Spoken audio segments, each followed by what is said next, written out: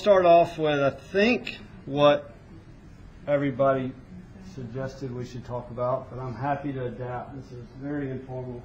I will note a couple things. How many people use RStudio? Okay, so a couple. So RStudio, what I want to address is various forms of interactivity. So generally, I've become very spoiled. When I see a graphic, I want to push on it. I want it to move. I want it to zoom. For various reasons. I mean, we all have these, that you have that interaction. But also on the New York Times, The Economist, The Wall Street Journal, ESPN, the one that hadn't done a very good job yet is Sports Illustrated, 538, Upshot. All these people are starting to move static to interactive because of a couple reasons. One is, and I'm going to suggest a whole set of talks that we just recorded in Toronto last week. At the end of the thing, the lady, and I can't remember her name, but I'll figure it out, but I know most of you have some biostats or some sort of derivative of that experience or concentrated in that field. She was the developer of 506, if anybody uses that. If not, it's really cool. So there's 3 layers of interaction for graphics. One is you exploring data. The other is you collaborating with people in your field that understand the data, but also want to be able to explore it. And then the third is publishing to a general audience or even a scientific audience for various reasons, whether it's a journal publication, whether it's a presentation. For any of those reasons, interactivity is very, very powerful, I think.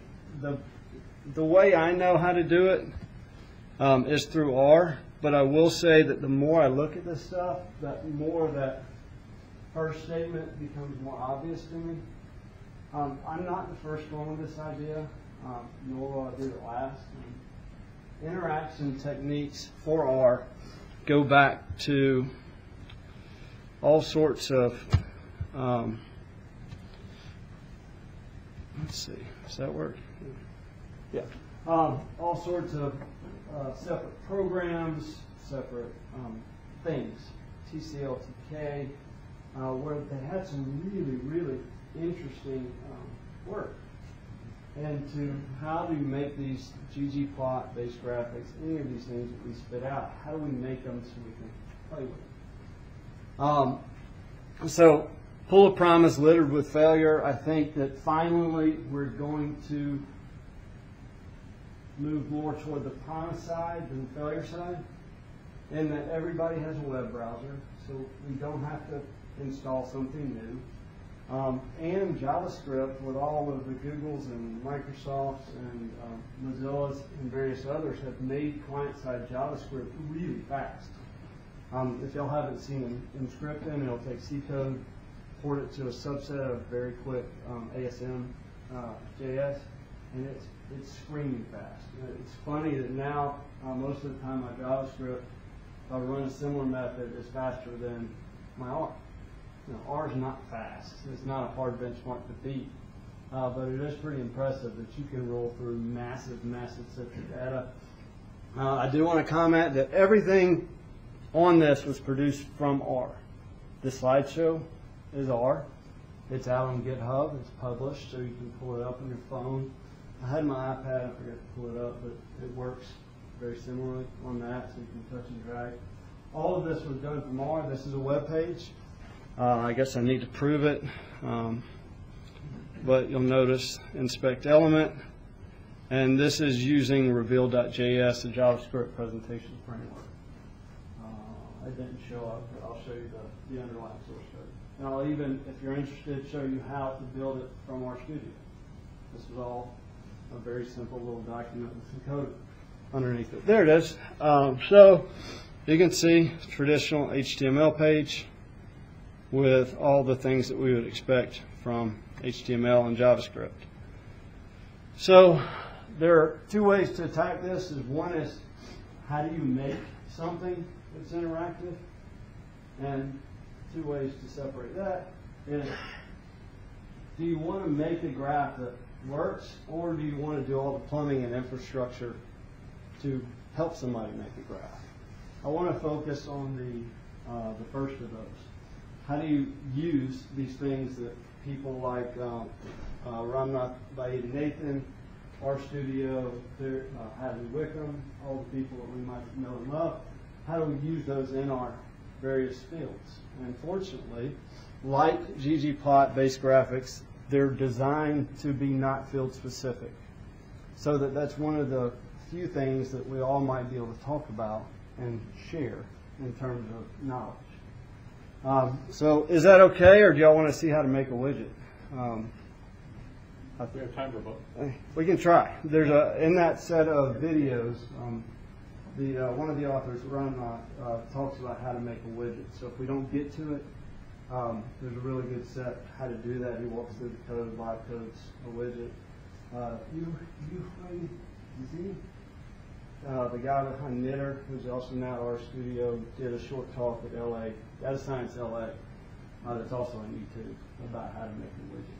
Like, not how do you produce a plot, but how do you do the infrastructure and plumbing. So 3 ways kind of to get JavaScript into R.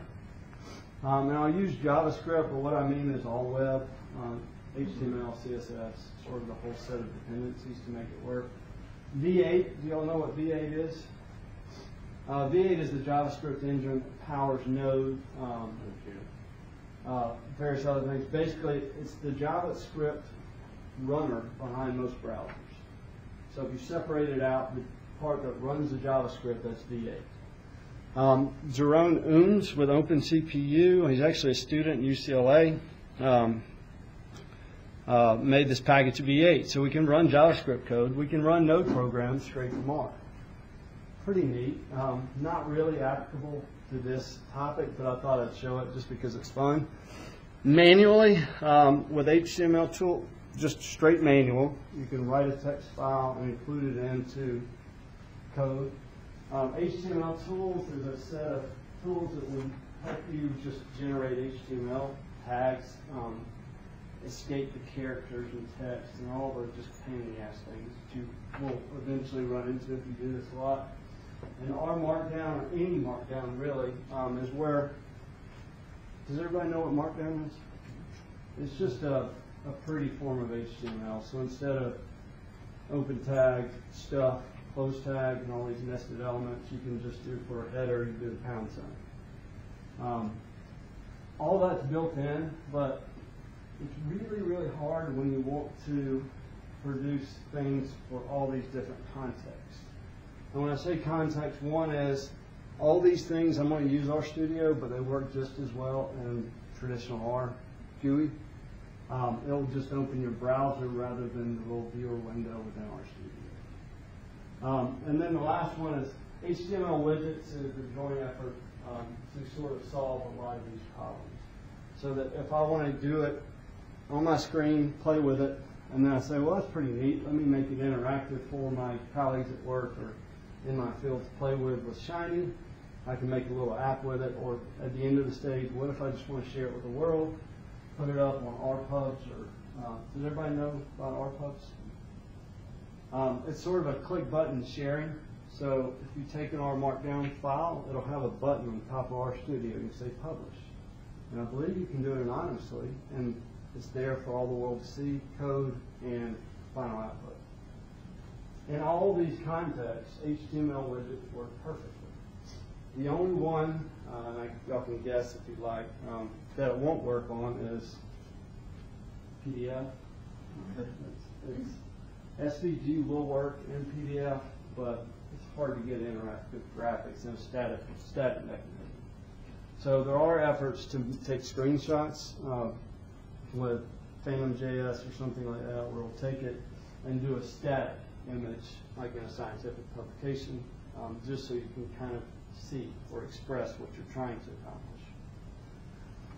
accomplish. So I'm going to focus on V8 for real quick. This is the others, how to get R to JavaScript and JavaScript back to R.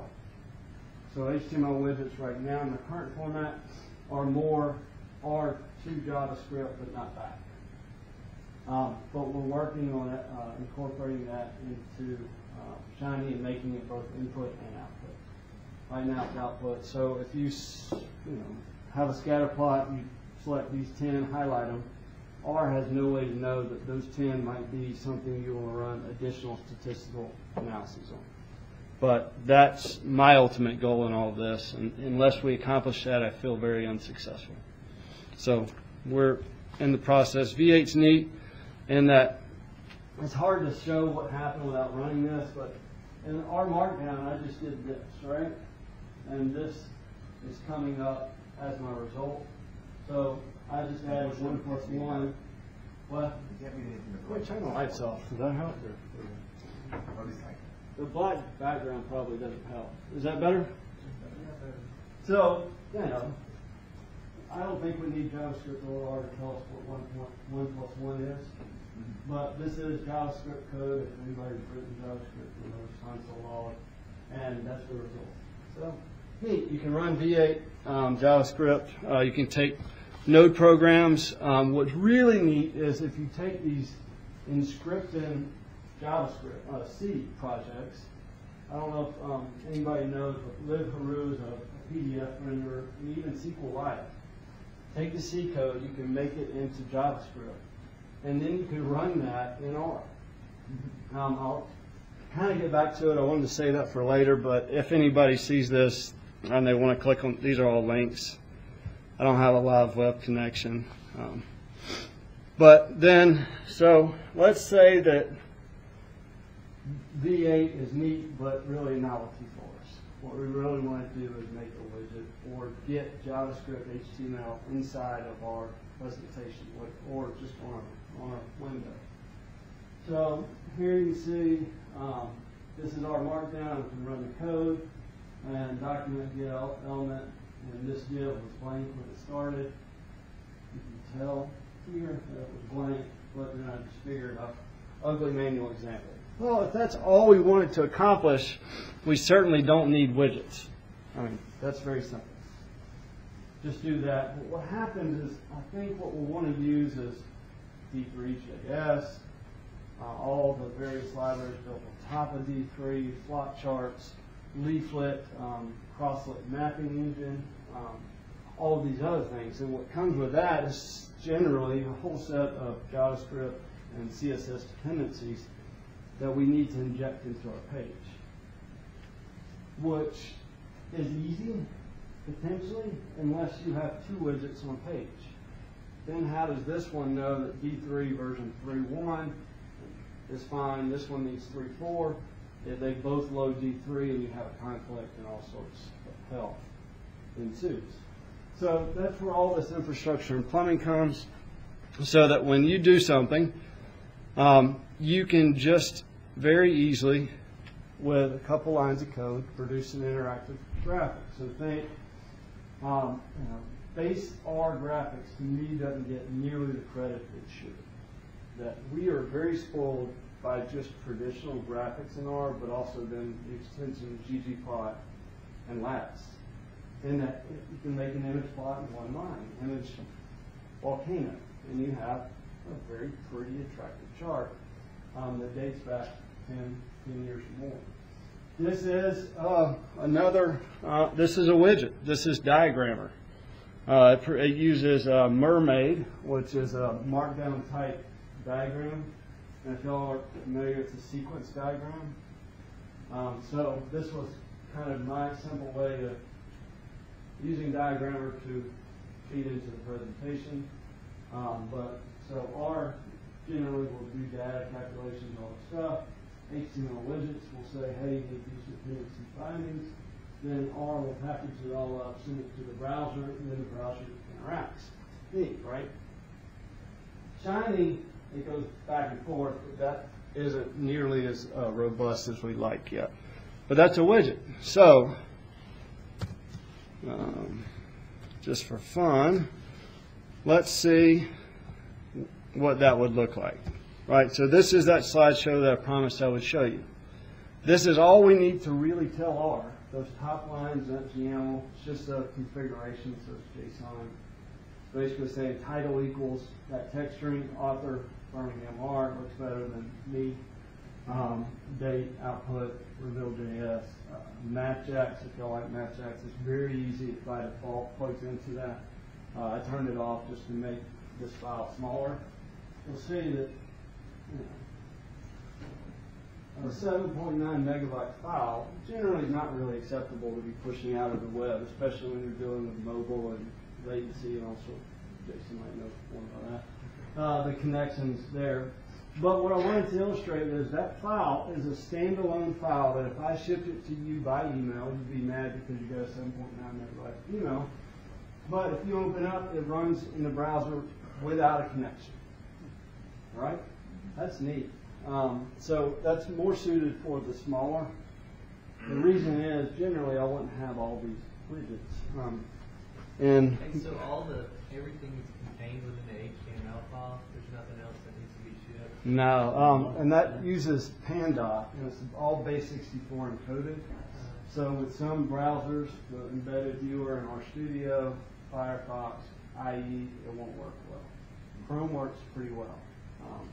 But they're working for that. But it's a base64, so basically it just not even minimize it. It packages it all up in binary, all that text, and then you can ship it out. I can kind of show you what it looks like. It's just a big garbled mess. But that is something I wanted to illustrate and wanted to focus on. But here is the code for producing that sequence diagram. I don't know of any other program that would make it that easy. And sequence diagrams, I've never seen one until I started playing with this. But they're really neat, and that sort of illustrates the participants and the communication back and forth. And then there's some conditionals. There's an interesting couple sets of papers, but that's pretty neat to me. And that's all it takes. If you notice, if I didn't have that many participants or that many lines, I could do it in 1 or 2 lines of code. So that's sort of the objective. Quick question. So Yeah. Mermaid comes with Diagrammer, or is it something? Diagrammer has 2 functions. And most widgets right now generally only come with 1 or 2 functions. Intentionally, they're made to be simple. Then it has a couple sample helper methods. But Diagrammer has Mermaid, which makes sequence diagrams and very basic directed graph diagrams.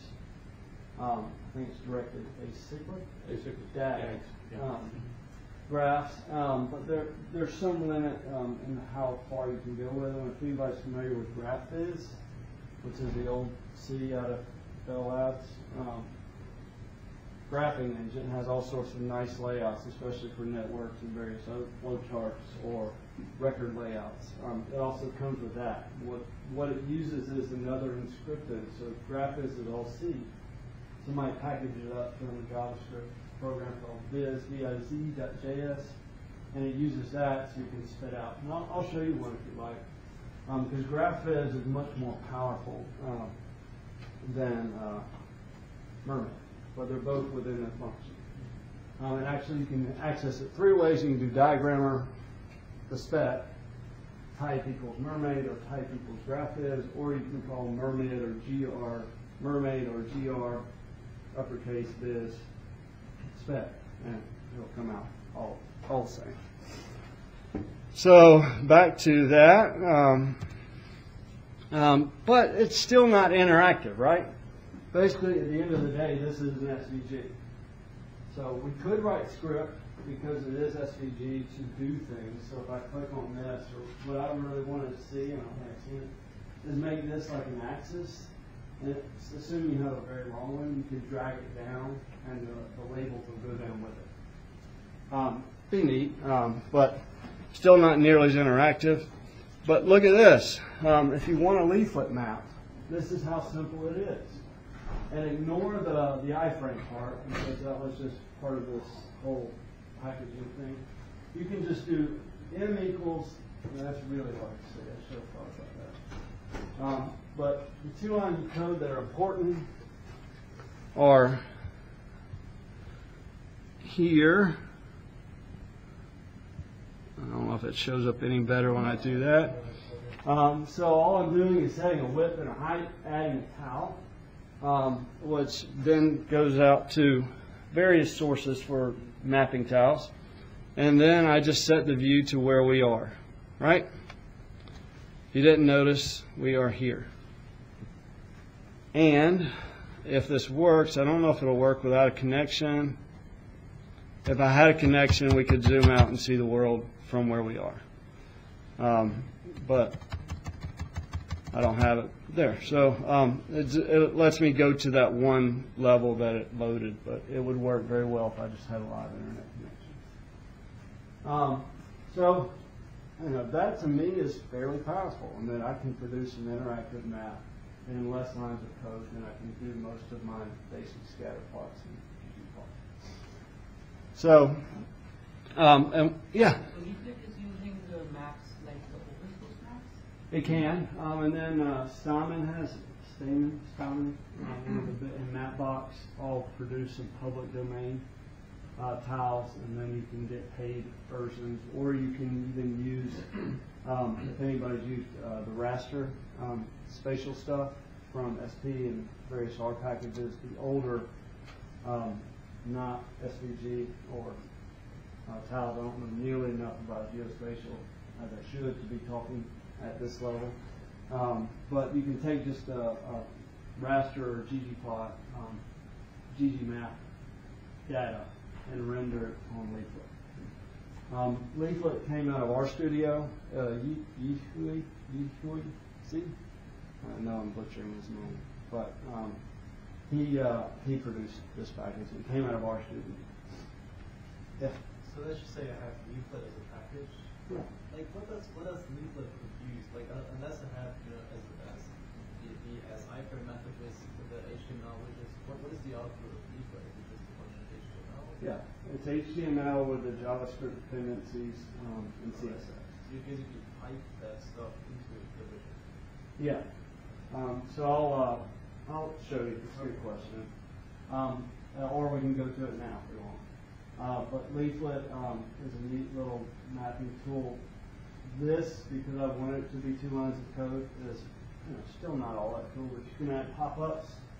You can add polygons to highlight this area. You can do, aggregation of data, coreplex, all of that stuff with Leaflet with 2 or 3 extra lines of code.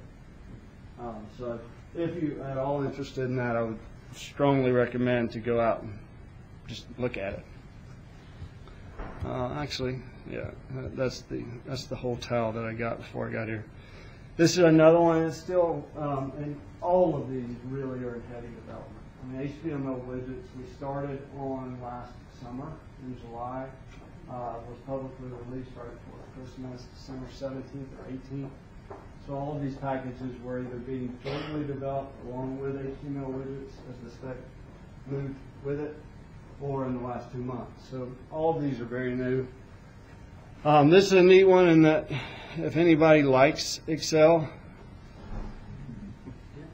which is a strong statement, if you do like Excel, I happen to, one of my favorite things is pivot tables.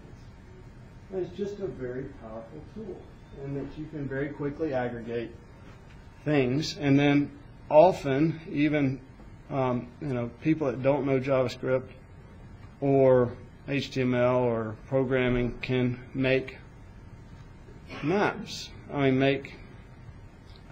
interact with data, answer their own questions. So if anybody's familiar with the Titanic data set in R, this takes that table structure and we can see things like how many adults and children were on the Titanic and how many survived. Or even neater, we can do all the things we would expect, but even take it a step further and do things like, it's a lot more interactive than the Excel version. yes, and then just watch this. Yeah, that's pretty cool. Table bar chart, it shows you that, but then the person that looks at this and says it's misleading because they're not proportional. So what I really want to know is by each class, which fraction of people survived. So sum is fraction of columns, and that makes more sense. As I think we all know, the poorer you were, the lower the status, the less desirable the result. Very quickly answer that question. And that to me is neat. It also has a tree map that I know isn't going to fit well in here, but uses D3 as a render for a tree map, or we can do a heat map where we can see, sort of core like who had the worst result. Neat. I mean, so let's see the code that it took. I don't know if you'll see it, but this is it. All the other code within our pivot table is if you want to pre-render columns or aggregates and then ship it to somebody rather than just leaving them all by themselves with an empty table. So that, though, my next thing would be if I select these and I want to feed them to R and I want to do stuff with it. It's not built out yet, but it is in the works. And let me see. Anybody have questions?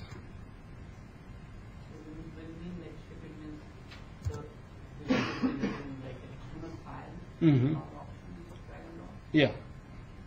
So this thing's up against its limits, but I was just going to show you if I pull up my old R library or pivot table, R pivot table. Got a, what do y'all want to do? Iris? Would that be good? I think it'll work. Only question is, I intentionally avoided Iris, but it's just too hard to resist. My computer's literally up against its maximum. The browsers now take up all, I don't know if y'all have the same problem, but any open tabs use up quite a bit of space. It doesn't take nearly this long without what I'm running, but we'll come back to that because I don't want to take too much time.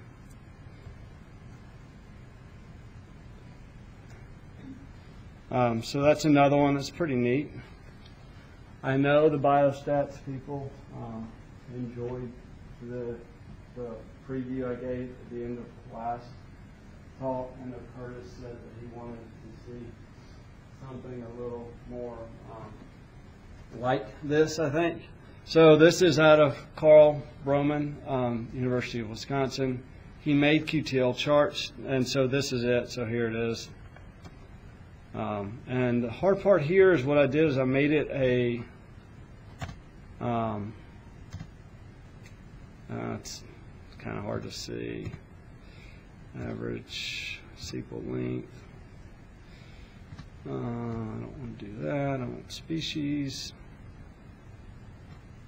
And you can see that, or you can do it like that and then do your table bar chart so that we know things like that. So sorry I got distracted, but I did want to show you that it does work with just your standard R. Back to QTL charts. This is being converted as we speak into an HTML widget. It still works very well. It just doesn't handle all the context as nicely as widgets do. But you'll see here things happen. And this is another strange just conflict with multiple widgets in CSS. But the label should appear. But that's a lot of different little plots. I mean, each little square, right, is its own little SVG element. When you click on it, it shows the scatter of the interaction, and that's correlation. So, as we get to a correlation closer to 1, we would expect a more linear result. And then some of these white ones are not as closely associated. So, because there was such enthusiasm, here's another one, and you can see that I should have sized this better, but you can see or I think you can see that as I drag, the points that are related show up. Yeah. So this is So he's made some things like ETL chart for specific scenarios like this. If we have our own slightly different data type, how do we go about constructing constructs like this? He's working on making this more general. So he's not only just doing an HTML widgets, but he's got a D3 panel package, not package, but JavaScript library that he's working on that I'm sure you'll be able to plug into your other data set. But if you want to see it, I'd be happy to work on it. I just have no domain knowledge whatsoever. Yeah. So if you... What's on the x-axis with two little plots on the bottom? I don't know. Let's see if I can do... No. Maybe they're like lines or something? Size at t equals 1 and size at t equals 5. And this was just sample data that he randomly generated in his help file, but I know that he uses it for real legitimate purposes. There's some kind of growth function going on in there. It was a random. We'll look at the code and see if we can figure it out. This one is that whole, the image volcano. That's how simple it is to produce a plot. But for those that don't necessarily want to see all the data, but want to do things like this, neat, right? And there's some icons that don't show up, but to me, it's just add this little wrapper, and this works with base, ggplot, lattice, almost anything I've thrown at it. That as long as it has it'll work with dev.svg, where you can output an SVG, it'll work. So even HivePlot, I don't know if you've seen HivePlot with embedded PNGs, all that. I have more to show off if we get there. Does anybody deal with phylogenetic data? Yeah. This is the new one. So each week I'm making or helping to make a new HTML widget. That's my year-long commitment. This was one, and you'll see a lot of them, about half have been just independent. I much prefer to collaborate. This was out of, I'll look it up, but a group out of UCLA, I think, made philotree.js, which is D3, that does all the hard work. And then what you generally have to do is just wrap it and provide the communication of data and configuration to the JavaScript library. So I will say that phylogenetic trees, and I think that's how you say it, right? Yeah. Has been the most requested. And the only other versions I've seen were mildly interactive, in that you can zoom in and out, you can pan, or you can rotate. That was a really neat one out of one of the co-creators of D3, Jason Davies. But this one, it doesn't work as well inside an iframe, which is what I had to do to fit it nicely. It's not going to work at all now. Well, yeah, so you can do that and then select those and then send out just that part of the tree. You can do path to root, or even neater, this is my favorite, and I don't even know if it's all that useful, but it's fun to watch, is you can reroute on those nodes. Again, this is all within a browser, and I even put in the more difficult constraint that it's within a presentation with 15 other widgets. But you can do all that stuff.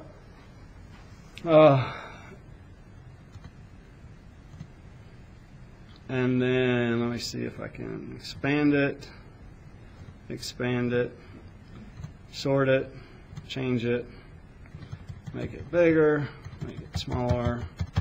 And then the stuff that doesn't work within this presentation but will work within Chrome, not Firefox, is you can tag different elements. And then it'll ship it out with those tags in Newick format too. This one does work within Shiny pretty well. It'll ship it out so that you can use just that portion or that tag tree back in your research.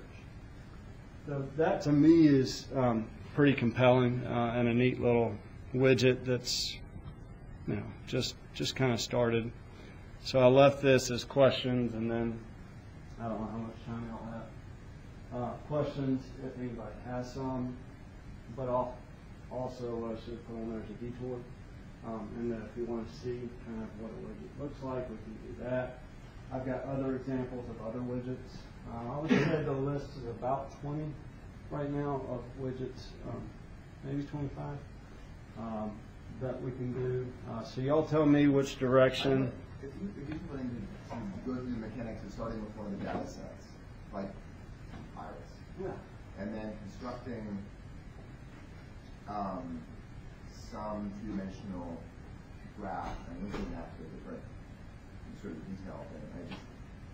I see the pretty examples, and I see there's packages that you have exactly the same type of data, but I'm having a little bit of trouble getting my head around sort of the mechanics of constructing one of these sort of by scratch, from scratch. And what I might do instead of that is, because it's still not perfect, so this is 2 months in, is refer you to a library that I want to wrap that does all that, which is dc.js.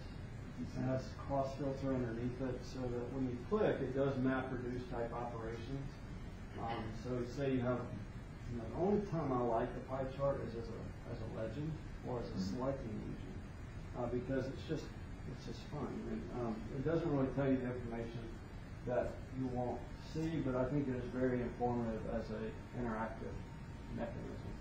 But you can click on that pie slice and all the data and all the 20 different charts that you might have in that page will adjust. It will sum it, it will reduce it in any form or fashion, which is right. But do you see that there? That's purely outside of Autodesk. It's JavaScript based on D3 and Crossfilter. Crossfilter was developed by Mike Bostock or Jason Davies or both, who are also the creators of D3. But that's sort of the holy grail for me is that widgets need to talk to each other, and they don't right now very well. So unless you have a widget kind of like the QTL charts that's designed to this chart talks to this chart specifically for this type of data, in that case you get a good result. But if I want our pivot table to talk to QTL charts, it becomes much murkier. And that you'll get, it's easy if you know JavaScript, but that's not the point, right? Yeah. The point is to make it so within an extra line of code that it works.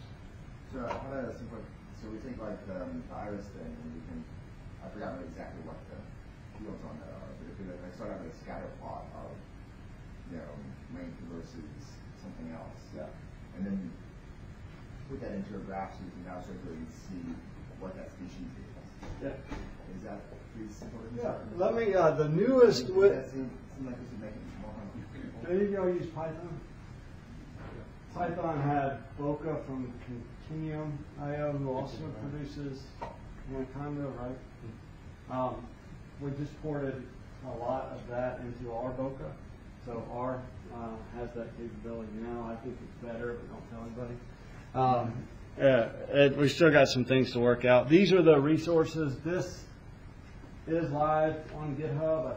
On the meetup, I'll post it again, but I'll just start copying. I have a GitHub repo that's just for our user group, where each month we'll post in code, other related materials, documents. But this is the best set of R videos that I possibly have ever seen.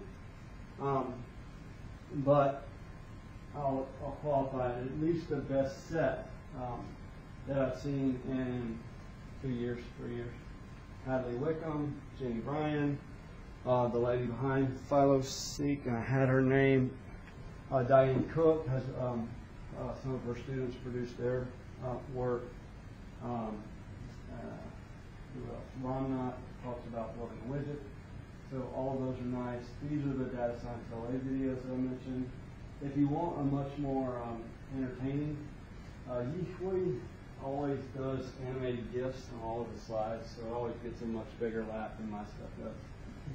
Mine is sort of sparse intentionally, but I still couldn't accomplish the effect that he's able to do. It's just a fun little 10-minute video.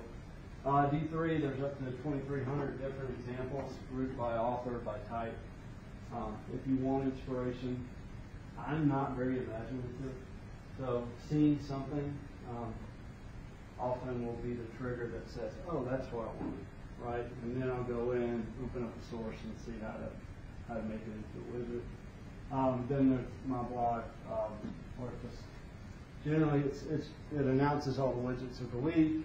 It announces my widget of the week, and shows a couple examples. So, should we just close that out and then go to R? Does that sound good?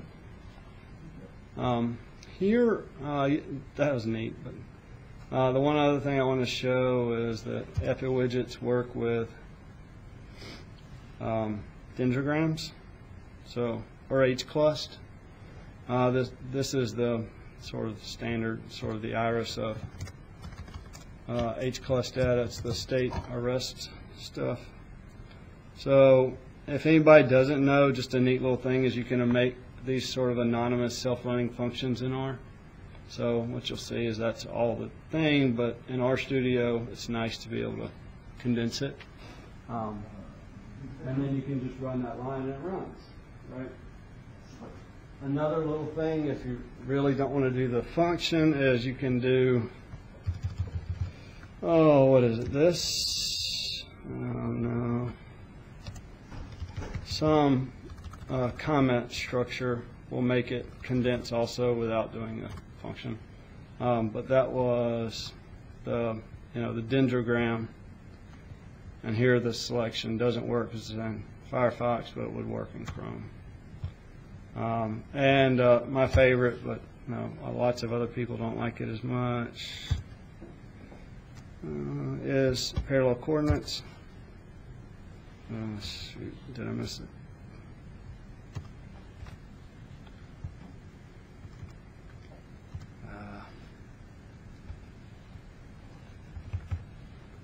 And let's try to run it again. Yeah. So, this is the diamonds data set from ggplot, but you'll notice I can then separate here. So I show this to sort of illustrate what I want to happen. Is in the next thing is I want all these points to show up on a scatter plot rendered by some other widget, right? And then I can see other relationships. There's an interesting bit of parallel coordinates research with scatter plots, and which one presented at one of the, I think it was Biz last year. Which one is better at showing correlations? Scatter plot wins in almost all cases except for negative correlations, strongly negative correlations. And one's up here, one's down there. I think it's easier to detect. But this is far more fun to me than a scatter plot, even though it might not be as useful to the general audience. So I want to choose that if I'm playing with it. So that's one of the things. Let me pull up some of the examples from our Boca, if that's okay, because I think it's the most comprehensive of these libraries in terms of its ability to sort of take structures from basic R, ggplot, or the others, and just work. So pan zoom, all these other things. So this is that project. And let's say, so, again, base R graphics don't get nearly enough credit, and that very few programming languages or anything can that quickly generate KDE 2D density smooth chart. Well, that's pretty neat. So what we can do often, though, is take some of the same, and this needs to be prettier, but we can take that and make it into a Boca chart. So I'm not familiar with Boca. It's essentially just quantized. It's the same data, and this one, let me do a better version, actually. It's hard to see. Let me try to,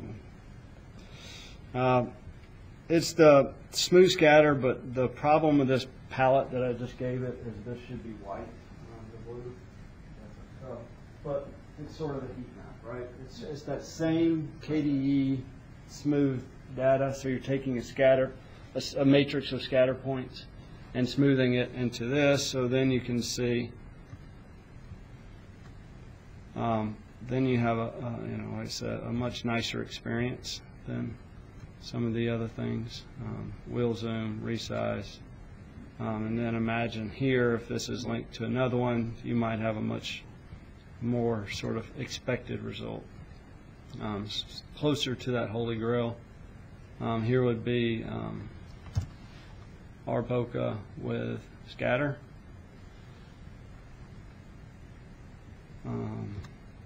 So I should have shown you, it was one line of code that made that, and then same thing. But again, what I want to be able to do is select those and then pass them to another structure. There is a data tables, DT, another package by RStudio that we deployed that has more interactivity, so that if you select a leaflet, I think it'll plug into, it'll show all the points in a data table. But you can sort and export and do those. This accepts other R structures. And let's say we want to do a hex band on that same chart. And for those of y'all that say, what the hell is this? This thing legit? It's a new, neat little thing that was stolen from Unix and F# called a pipe. And that what you do is this thing becomes the first argument of this function. And then what happens is this function is designed to spit out this manipulator, this thing. So BP stays the same, but then we get a BP that's hex band that we can chart. So I highly, highly encourage those that haven't started playing with pipes. They come from two packages. Most of the RStudio stuff now sort of imports a small subset, but magritter, M-A-G-R-I-T-T-R, or pipe, capital R, are two sort of competing piping. I prefer pipe R, but most of the other community seems to be going the opposite direction, which is often the way it goes. But so you'll see here you get a hover. Very easy to do. Again, pan zoom still works. How do you define the physical hover? That is automatic on the hex band, but let's take that same point structure, and you can see that hover is a list that we pass cut, clarity, and color. One thing that if you're producing on the web charts with lots of data points, such as diamonds, I think is 60,000, which sort of anything over 10,000 different elements, I would say to choose a library that would use Canvas rather than SVG. Bokeh happens to do that. SVG has some limits. Canvas is more of a raster type format that is a little harder to interact with, but much quicker, because generally Canvas will use GPU, the graphics card, and SVG doesn't as well, but they are working on that. And now, I don't know if you can see, and there are too many points, but let's do a closer zoom. And if I can find that point.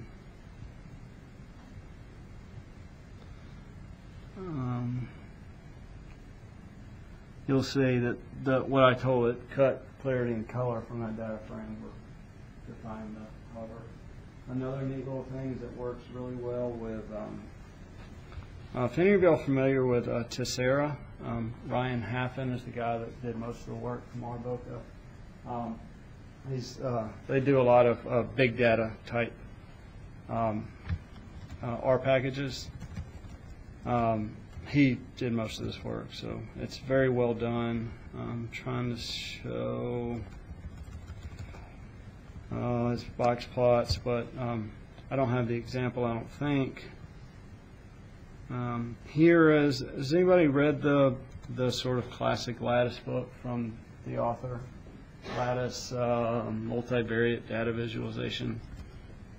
Spreader publication. Yeah, I think it sort of came out with the package. This is my project to reproduce all those graphics in Boca.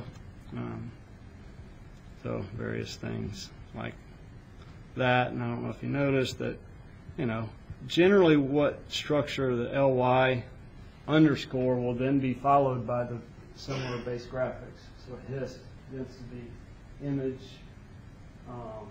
points, those things. What I wanted to show is somewhere in this example or set of examples, there's it works really well with linear models. So I don't know if I have time to get there, but quantiles also work very well. Oops. So that might be your best bet for now, but like I said, if we can't get to where widgets talk to each other cleanly and talk back to R, then I'm not satisfied. So we're getting there. Just still experimenting with various structures. Oh, the other thing I wanted to show, do we have a couple more seconds? I think I have the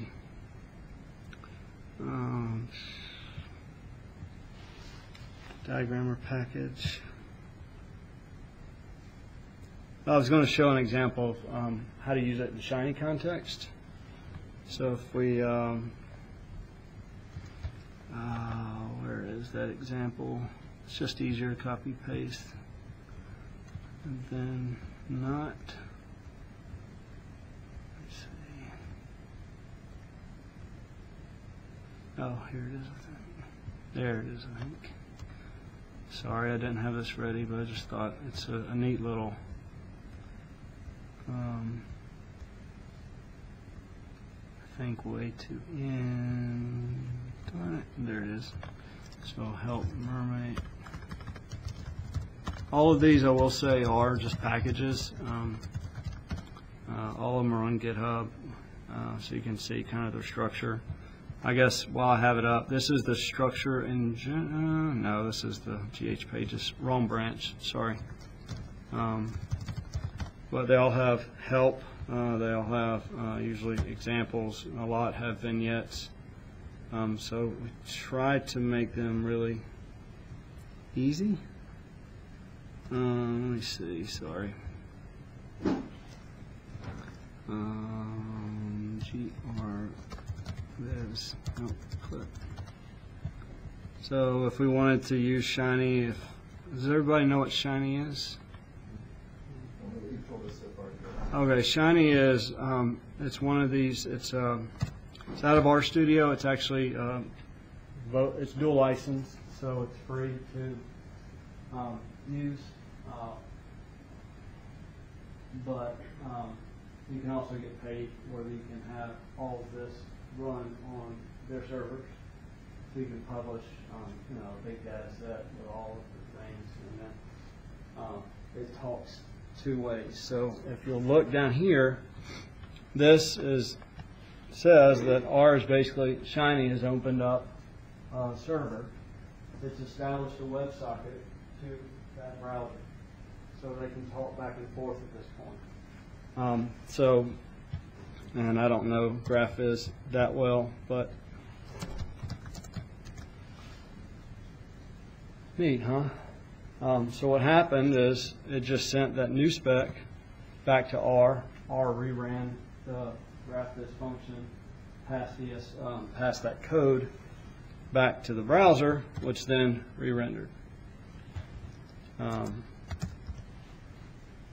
So you can sort of live code various things. But if you want bidirectional communication, like I said, it's free. Where you get paid is if you want commercial licensing or support, or you want to use their servers to publish.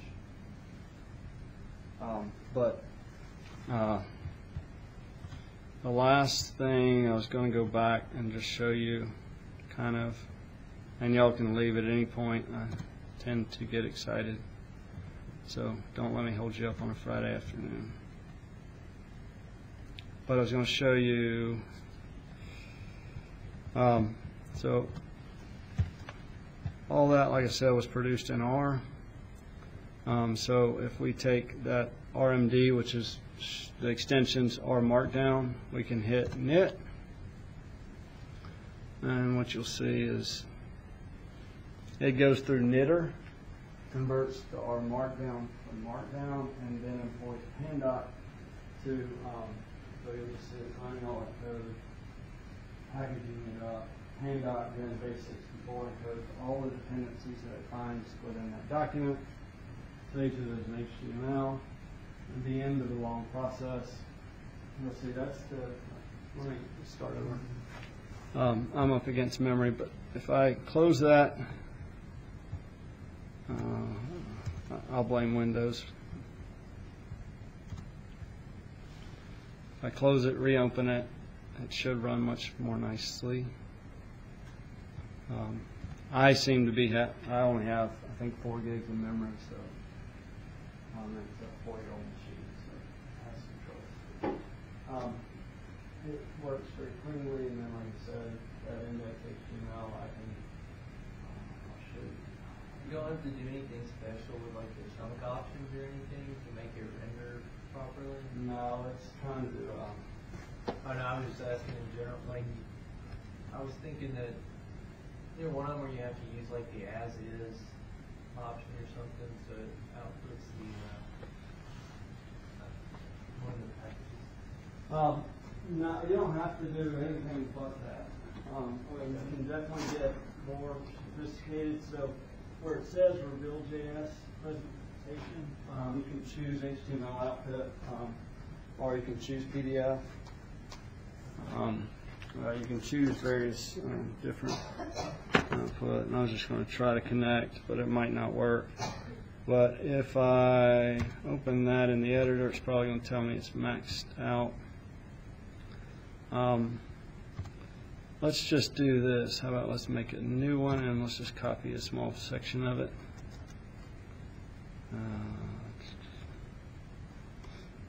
We just do that. And you can do new or markdown. It gives you all sorts of neat little helpers where it will define that YAML up top. It can be kind of pain. And I didn't pick a widget. Let's pick a widget. Let's do this one because it's easy.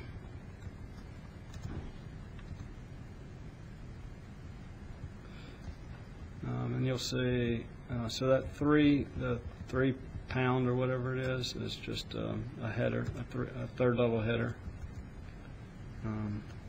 That will also separate the slide. If we do that, so it should work. Yeah. So then you get your thing that you want rendered nicely, and then it's available. If I look at that, well, let's save it as something, so it will then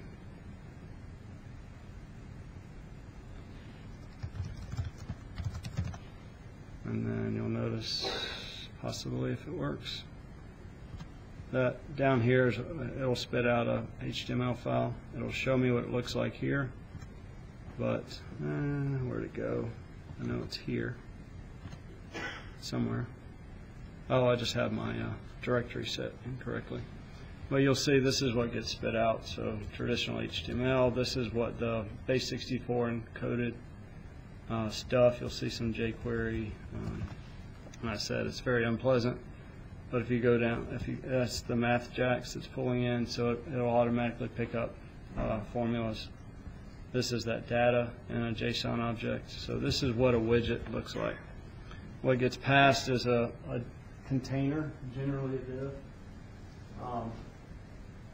So it's right there where it says div HTML widget 9929, and then it passes a script with the JSON data, and this can vary slightly, but generally the thing is data and then configuration are all the options that get passed, and then the code for that. It's going to be a pain. Let's show you. Let's take htmlwidgets. So I should have noted that the tree viewer, the phylogenetic tree viewer, also is a whole collection, or intended to be a whole collection of data, but it's more of a directory structure. If you're familiar with a traditional package, it looks just like a package. You have to have a description and namespace. The R codes or the R functions will go in R. The inst will hold all the HTML widgets code. So these are all the dependencies there, various licenses. But if you look at the code for tree widget, here's the code for it. That's sort of the wrapping object. It's not actually the library. It's just the tree, and this is the YAML is defining all the dependencies. So I mentioned that conflicting dependencies will cause all sorts of problems. So this will choose, if we have two widgets, it will choose the most current. So if we both have jQuery or D3, it will just pull in one version. Sometimes your widget, depending on an older version, if there's a breaking API change, won't work. But there's no way really around that because you can't have two instances cleanly. But that is it. I'm doing these once a week. If anybody has any ideas of something they'd like to see, and I said my imagination is short. I'm 8 weeks in, and I still have 44 left to go. Ping me on Meetup. I operate sort of pseudo-anonymously just for compliance reasons and finances, time and portfolio. So the blog there with an more finance-directed time and portfolio.blogspot.com. buildingwidgets.com is the new sort of site only for the purpose of making widgets. And then on GitHub, Time and Portfolio, on Twitter, Time and Portfolio. For those that do get on Twitter and don't know the hashtag, rstats is sort of the official R hashtag. Other than that, I really appreciate you coming and look forward to the next meeting, which brings us to that topic. Anybody have ideas?